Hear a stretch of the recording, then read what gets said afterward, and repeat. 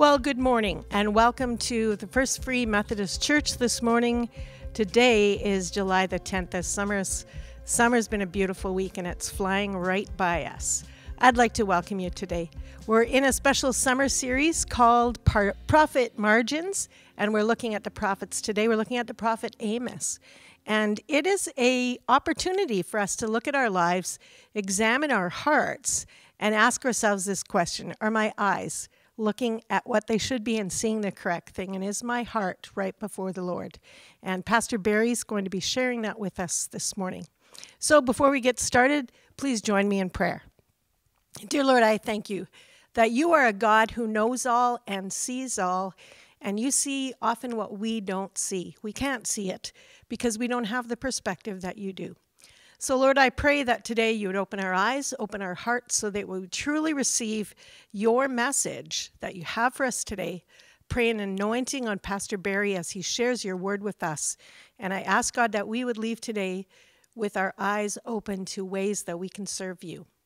And I ask this all in your name. Amen.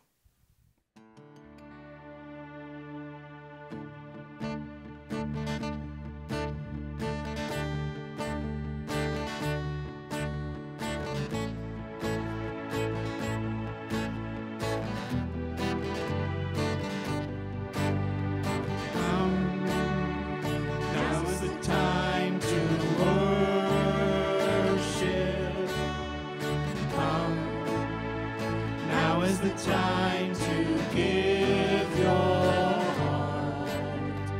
Come, just as you are to worship. Come, just as you are before your God. Come, come, now is the time to worship.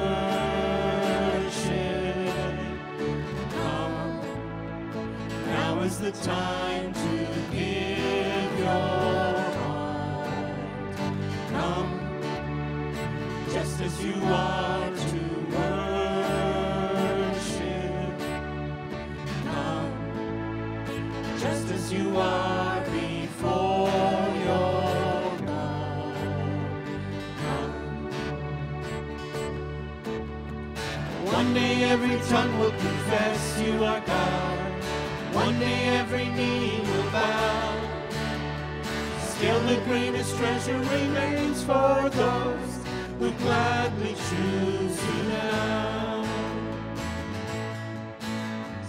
Come, now is the time to worship. Come, now is the time to give your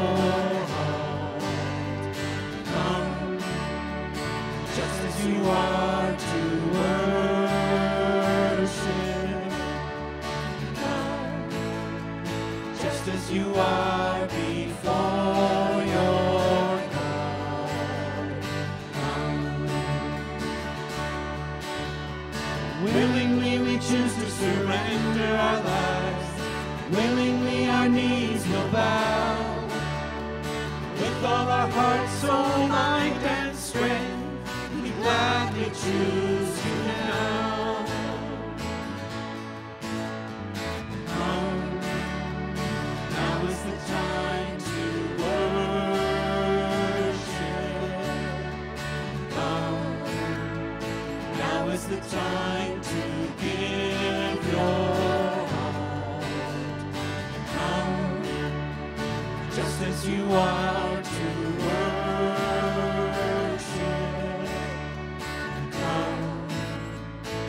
as you are before your God. Come, now is the time to worship. Come, now is the time to give your heart. Come, just as you are to worship.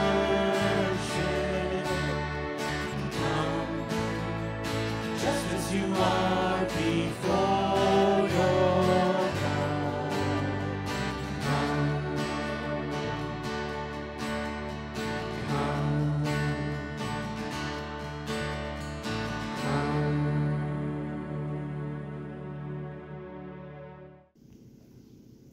Good morning. This morning I'll be reading from Psalm 82, and I'm using the New International Version. God presides in the great assembly. He gives judgment among the gods. How long will you defend the unjust and show partiality to the wicked? Defend the cause of the weak and fatherless. Maintain the rights of the poor and oppressed. Rescue the weak and needy. Deliver them from the hand of the wicked. They know nothing, they understand nothing, they walk about in darkness, all the foundations of the earth are shaken. I said, you are gods, you are all sons of the Most High, but you will die like mere men, you will fall like every other ruler. Rise up, O God, judge the earth, for all the nations are your inheritance. This is the word of the Lord. Thanks be to God.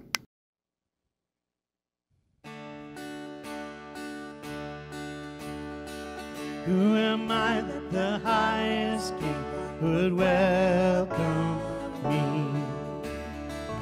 I was lost, but he brought me. Oh, his love for me. Oh, his love for me. Who the sun sets free, oh, is free indeed. I'm a child of God, yes I am. In my Father's house, there's a place for me. I'm a child of God, yes I am. Free at last he has ransomed me, oh, his grace runs deep. While I was a slave to sin, Jesus died for me. Yes, he died for me. My Father sets free, oh, is free indeed. I'm a child of God, yes I am. In my Father's house, there's a place for me. I'm a child of God, yes I am. I am chosen, not forsaken. I am who you say I am. You are for me, not against me. I am who you say I am. I am chosen, not forsaken. I am who you say I am. You are for me, not against me. I am who you say I am. The sun sets free, oh, is free indeed. I'm a child of God, yes I am. In my Father's house, there's a place for me. I'm a child of God, yes I am. I'm a child of God, yes I am.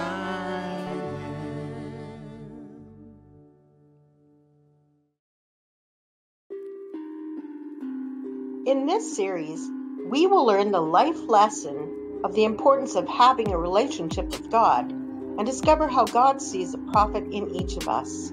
We will be introduced to several prophets from the Old Testament. A prophet is someone who hears messages from God and tells those messages to others.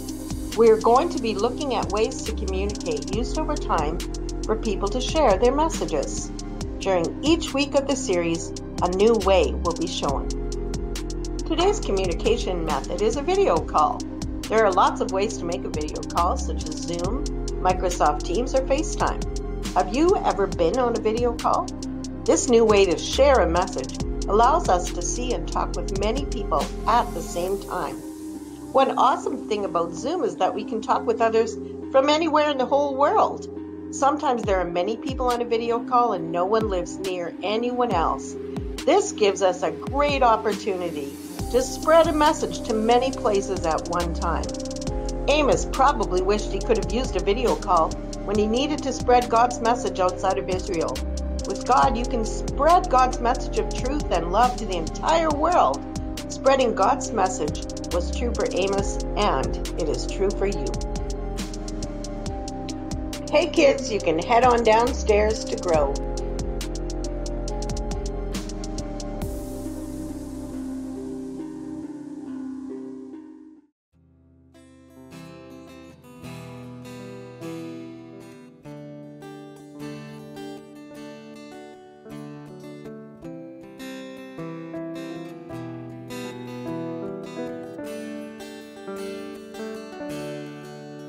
You give life, you are love, you bring light to the darkness, you give hope, you restore every heart that is broken,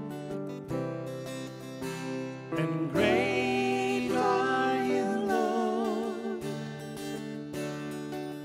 It's your breath in our lungs, so we pour out our praise, we pour out our praise. It's your breath in our lungs, so we pour out our praise to you only.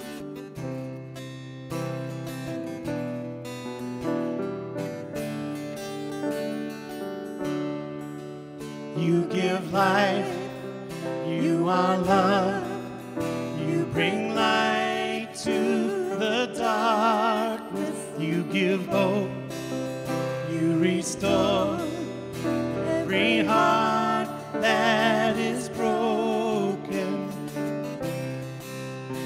and great are you, Lord. It's your breath in our lungs, so we pour out our praise, pour out our praise. It's your breath in our lungs, so we pour out our praise to you alone. It's your breath in our lungs, so we pour out our praise, we pour out our praise. It's your breath in our lungs, so we pour out our praise to you only.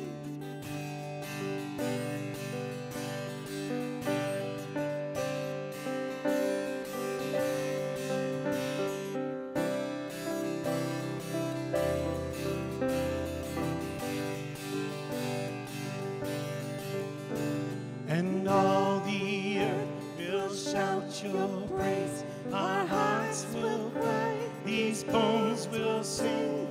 Great are you, Lord. And all the earth will shout your praise. Our hearts will cry, these bones will sing. Great are you, Lord. And all the earth will shout your praise. Our hearts will cry, these bones will sing. Great are you, Lord. It's your breath in our lungs, so we pour out our praise, we pour out our praise. It's your breath in our lungs, so we pour out our praise to you alone. It's your breath in our lungs, so we pour out our praise, we pour out our praise. It's your breath in our lungs, so we pour out our praise to you only.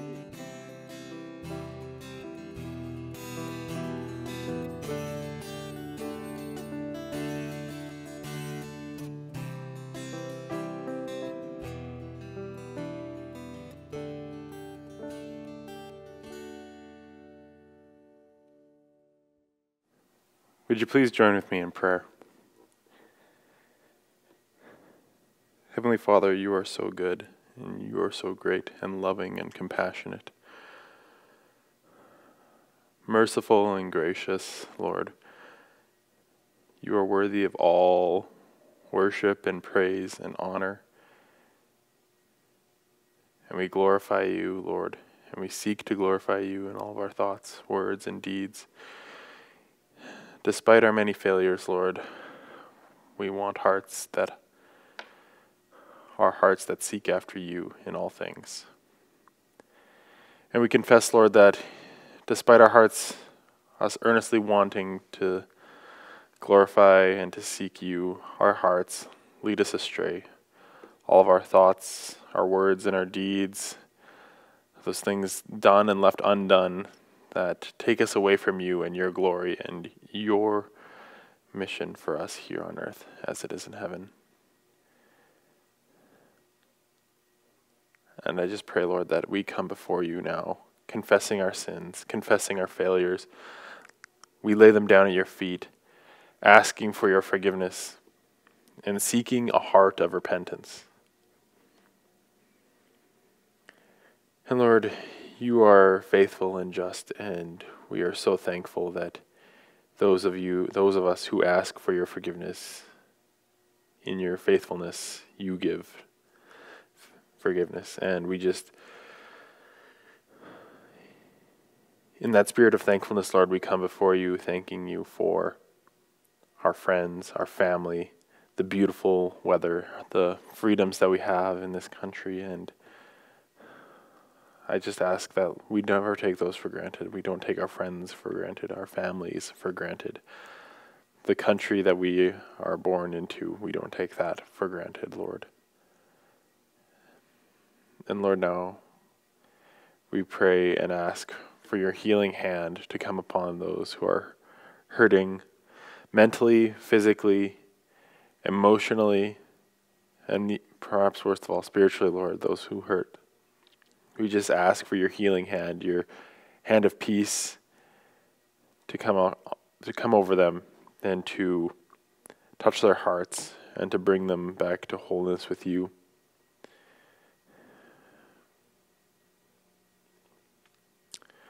We pray for Andy and his family, Lord.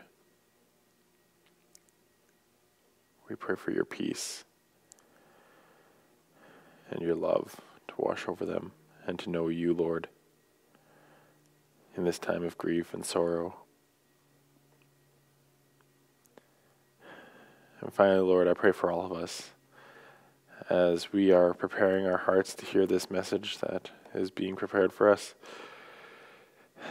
Soften our hearts, open our minds, open our ears to what you would have us learn, what you would have us know about you, Lord, and how we can be stewards of the name, of your name, and carry it with honor and glory, and show others what it means to be a follower of you, showing love and compassion to the hurt and the marginalized. We love you, Lord, and in your name we pray. Amen. I have a friend of mine who is a real Renaissance man. He's a teacher. He had started in architecture, in doing the draftings and drawings, which means he's a visual artist. He's a singer and a musician and a photographer. And how often as I've seen him have his camera on his journeys whenever he goes, and then he'll stop and he takes pictures of, maybe something that most of us would miss. It could be something as simple as, an old rusted tin sign next to, old wooden beam, and then a pile of firewood. And that, composition just shows the different hues and tones of that particular color. In this case, it was brown. Then some other times he'll pick some kind of lovely mural that he shows. And on the mural there'll be some kind of words and maybe a sign. And sometimes there's irony and humor, and other times there's difficult things to see. And when I see his pictures, it often goes along the lines of, oh, look at that. I've never seen that before. That's interesting. Maybe you have a friend who's like that. They just have this way of seeing things that is maybe different than others. They see something particular. This morning we are continuing our summer sermon series looking at the messages that God gave the prophets to help his people better love and serve him. And I want to speak this morning before I get into the message about the place of prophets in what God does, because I think there's in the church a bit of confusion when we think of prophets and prophecy. And as we heard last week, a prophet is someone who is called by God to deliver his message to the people. That's the role of a prophet. But sometimes we have fallen into this trap of thinking that prophets are only about prediction. They're only about forward future thinking. You know, we think that prophets are somehow kind of like a magician that see things for the future. But the main purpose of a prophet is to deliver God's message for a specific time, that current time that that prophet lives, to the people that that prophet knows or lives nearby. Now, the future component comes into play, and often what happens is this, is the prophet, as he delivers the vision that God has given him, he'll say, God will do this, or God will do that, unless you do this and respond this way, living our lives, in a call back to the way God would have us live. So the short answer for us when we think about prophets is they are God's messengers. And they're delivering his current word to the people of the time. So when we think of prophecy, we need to see that this future component of it, it's an incidental. Yes, there's very much involved as we look at the Old Testament in connection, especially with who Jesus is. But all of those prophecies in the Old Testament had a current word for those people living in that time. So this morning, we're going to take a look at a prophet who is speaking to Israel, specifically the northern tribes of Israel. And his name is Amos. So we're going to take a look at the book of Amos, chapter 7, and I'm going to read from verses 7 on to 17. This is what he showed me. The Lord was standing by a wall that had been built true to plumb, with a plumb line in his hand, and the Lord asked me, "What do you see, Amos?" "A plumb line," I replied. Then the Lord said, "Look, I am setting a plumb line among my people Israel. I will spare them no longer. The high places of Isaac will be destroyed, and the sanctuaries of Israel will be ruined. With my sword I will rise against the house of Jeroboam." Then Amaziah, the priest of Bethel, sent a message to Jeroboam, king of Israel. "Amos is raising a conspiracy against you in the very heart of Israel. The land cannot bear all his words. For this is what Amos is saying. Jeroboam will die by the sword, and Israel will surely go into exile away from their native land." Then Amaziah said to Amos, "Get out of here, you seer. Go back to the land of Judah. Earn your bread there, and do your prophesying there. Don't prophesy anymore at Bethel, because this is the king's sanctuary and the temple of the kingdom." Amos answered Amaziah, "I was neither a prophet nor the son of a prophet, but I was a shepherd, and I also took care of sycamore fig trees. But the Lord took me from tending the flock and said to me, 'Go prophesy to my people Israel. Now then, hear the word of the Lord. You say, do not prophesy against Israel, and stop preaching against the descendants of Isaac. Therefore, this is what the Lord says. Your wife will become a prostitute in the city, and your sons and daughters will fall by the sword. Your land will be measured and divided up, and you yourself will die in a pagan country. And Israel will surely go into exile away from this native land."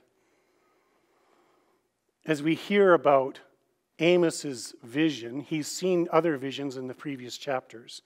But this extra vision, God asks him a question. The Lord says to Amos, "What do you see?" That's the question that's given. The prophet sees a vision of the Lord standing by a wall and calling his messenger to look. Take a look. What do you see? Take note of this, Amos. We need to take note this morning because there's something that will help us to go deeper into God's message for Amos then, and I think his message for us today. Now, I don't want to get too sidetracked by biblical interpretation and biblical interpretation controversy. But I discovered this week in my studies, thinking and reflecting on this passage, that there have been some more recent developments in understanding this book in particular that may help us. So there's been some new, very sound biblical commentaries and scholars that have been at work on them. And for years and years, this passage has been translated where the meaning of the word that is used gets translated into English as plumbline, just as I read. And the word is, in Hebrew, anak. And that has different meanings in English. It can mean lead, it can mean plumbline or a plummet, or tin. Probably the Bible that you use, it's like mine, and as I read, it's translated as plumbline. So in that case, the meaning of the God with a plumb line is to see is this wall straight and true. The plumb line holds the weight on the end, and then the string up lets you know in the days before laser levels, long before, back in Amos time, lets the carpenter and the mason know, is this wall true? So God's message in that case is saying, do God's people measure up?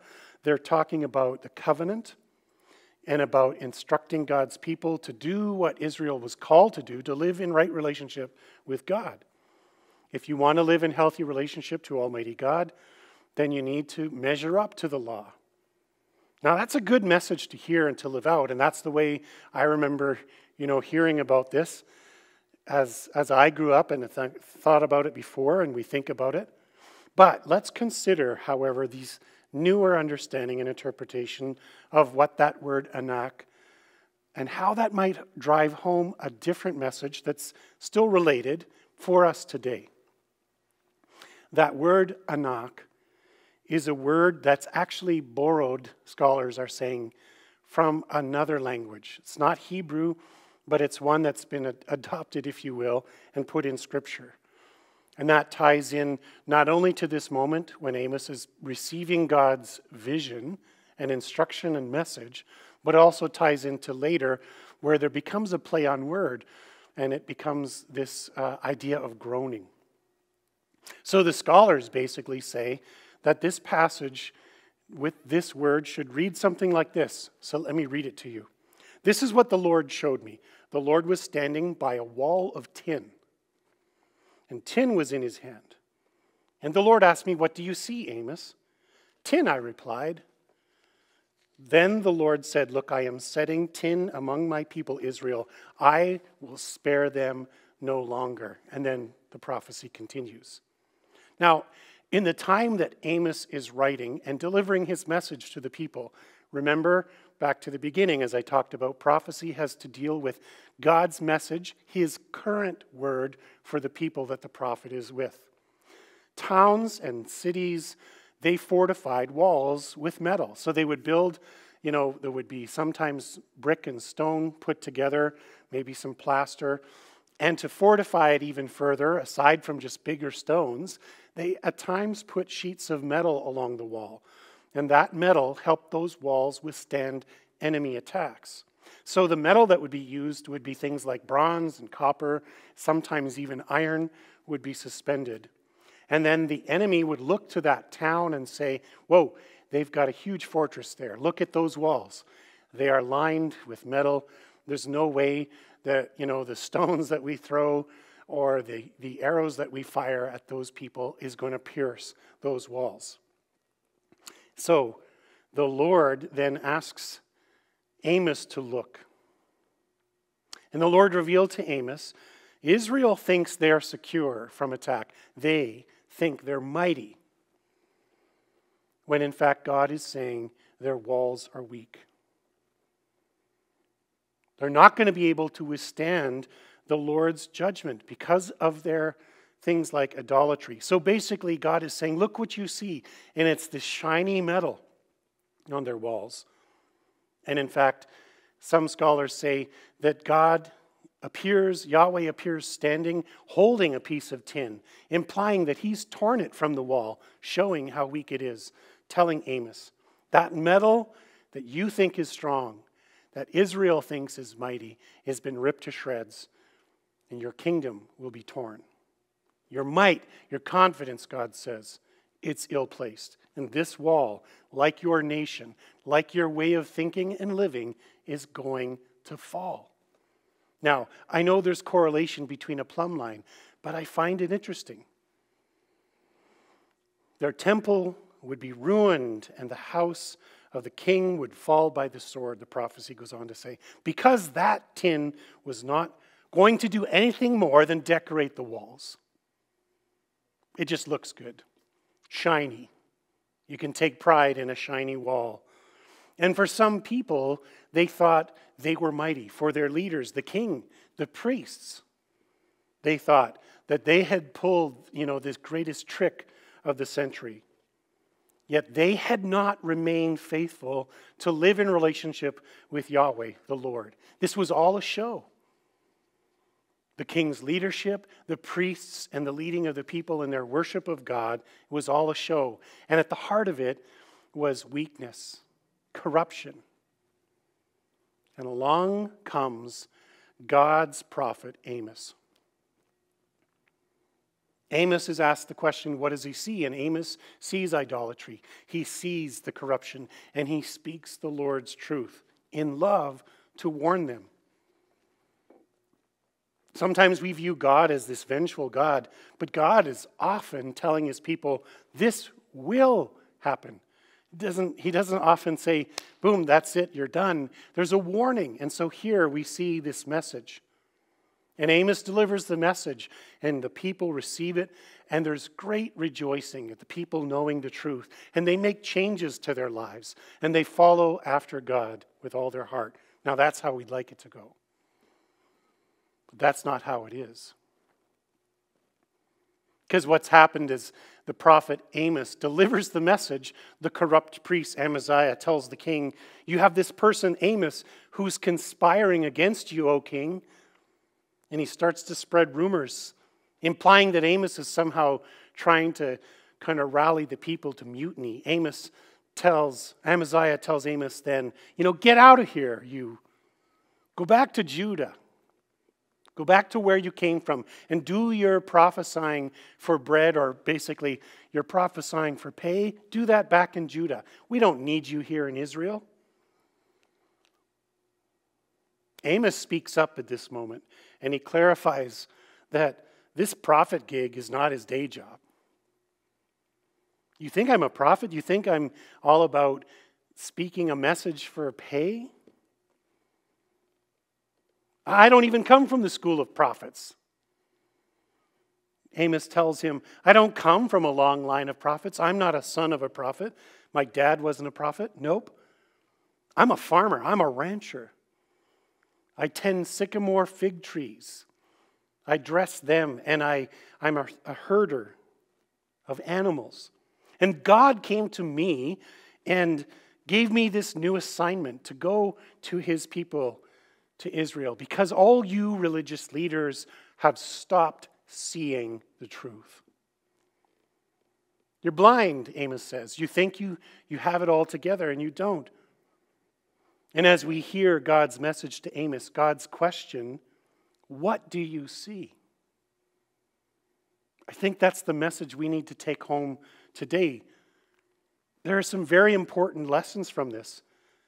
Firstly, I think one of the things we need to understand is that we need to hear God's voice. God is speaking to Amos, and we talked about this last week. Do we have the capacity to hear when God is speaking? Do we have the capacity to hear when God is speaking maybe through people we're not expecting? Amaziah and the king are thinking, I'll hear from God this way. And God chooses a prophet. He basically commissions someone who wasn't originally schooled in the college of prophets. He wasn't the son of a prophet. God calls him to come and speak truth because they weren't listening. And then as we hear We need to ask, are we open to the Lord? Or do we go about our lives, the day-to-day, ignoring his voice? A voice that calls us to see things the way they are. The Lord asks Amos, what do you see? And then he reveals the truth of what was before him. When I think of my friend the artist, it's not that the pictures he's taken were hidden from everyone else's view. It's just that he took time to stop and look and see. Everyone else just passed those scenes by. But he had the wherewithal to stop, to look, and to see, and then even maybe let the question of what was before him sink into his heart and think, what do I see here? What's unique? As we think of Jesus' life and his ministry to people, often Jesus was asked a question, and he answers that person with a question. And he did that not because Jesus didn't know. It's not that he didn't understand the question.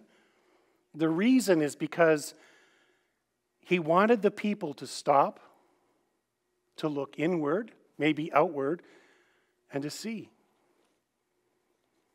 Think of Jesus' situation where a young lawyer comes to him and says to Jesus, what must I do, teacher, to inherit eternal life? How do I be saved? He's asking Jesus. And Jesus answered him with a question. He said, because this young lawyer knew about the Lord and about the law, and so he asked him, what does the law say? And the young lawyer answers rightly. He says, love God with all of who you are, all your heart and your soul and your strength and your mind, and love your neighbor as yourself. And Jesus says, that's right. You've answered correctly. You've got the right answer. But the young lawyer, being such as they are, yes, but who is my neighbor is the next question.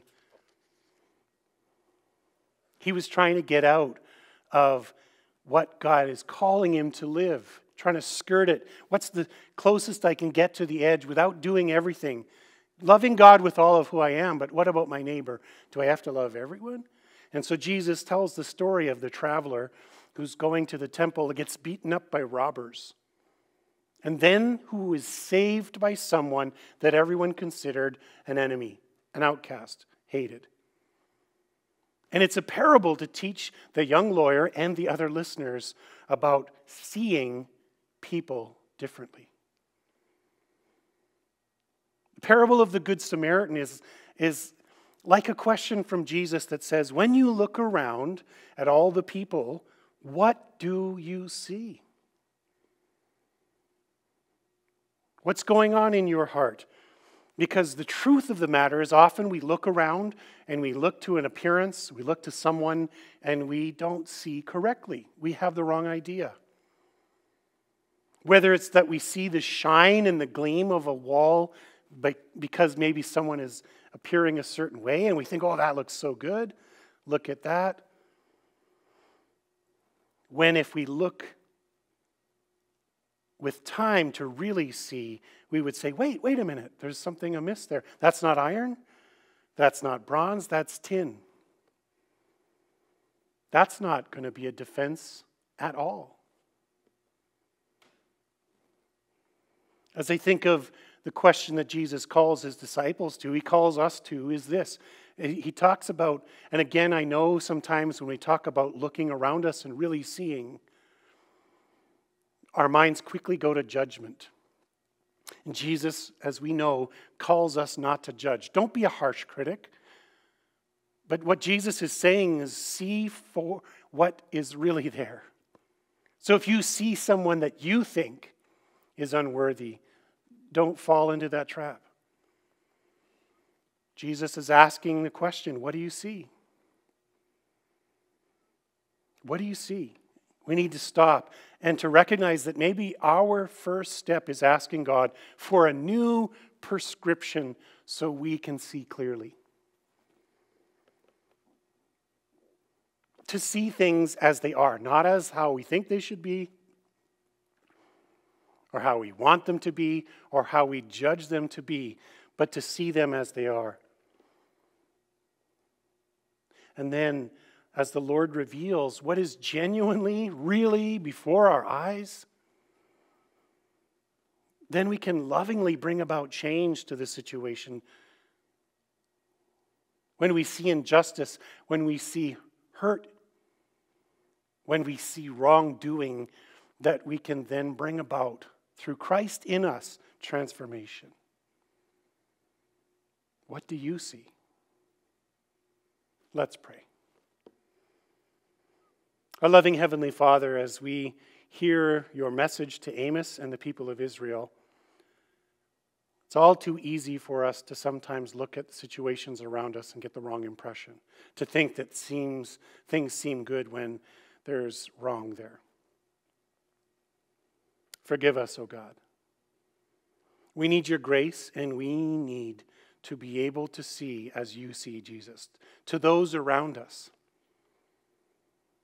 to see the truth, to receive the hope that you offer. Help us to see. Open the eyes of our heart, O Lord. We pray it in your name, Jesus. Amen.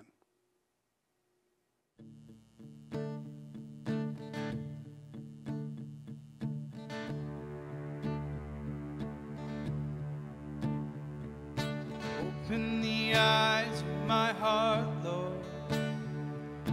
Open the eyes of my heart. I want to see. I want to see. Open the eyes of my heart, Lord. Open the eyes of my heart. I want to see. I want to see. To see you high and lifted up, shining in the light of your glory. Pour out your power and love as we sing, holy, holy, holy. Open the eyes of my heart, Lord. Open the eyes of my heart. I want to see. I want to see. Open the eyes of my heart, Lord. Open the eyes of my heart. I want to see. I want to see. To see you high and lifted up, shining in the light of your glory. Pour out your power and love as we sing, holy, holy, holy. Holy, holy, holy. Holy, holy, holy. Holy, holy, holy.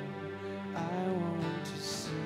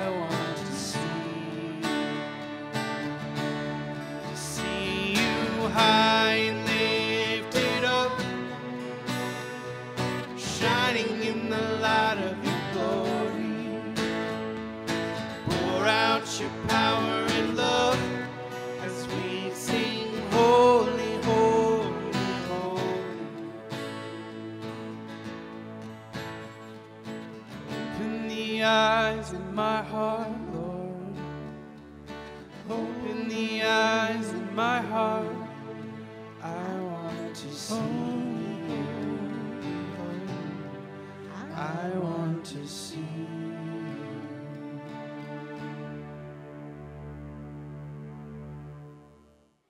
And now receive the benediction, the good word. Now may the one who made the blind men see, open our eyes to see all that is around us, and then through the power of the Holy Spirit, strengthen us to bring about change for Jesus' name. Amen. Thank you for joining us.